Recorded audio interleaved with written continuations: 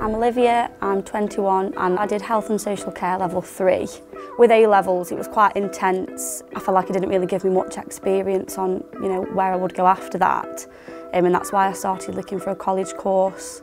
So then I came to an open evening at Leek College. Health and Social Care, I noticed, had a lot of placement offers. In my time here during the course I actually went on about 6 different placement blocks and experienced loads of different things, which is what made my decision to want to become a paramedic.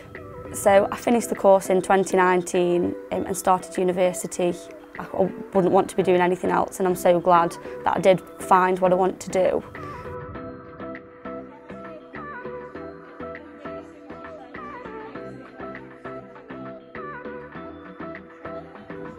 During my health and social course, I had a variety of different placements. Some of them I actually ended up getting paid in. I did gymnastics, teaching my own class there.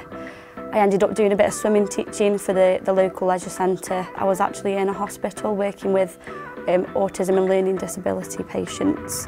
So it's all really positive things that have come from placement within this course. So the advice that I would give my younger self, I would say, don't panic and don't be too disheartened if you have no idea what you want to do, because that's perfectly fine and perfectly normal. BLC for me has been amazing. I felt like I was quite lost when I left school. I had no idea what I wanted to do. I've had support from the start till finish. I don't think I'd be where I am today if I didn't do this course.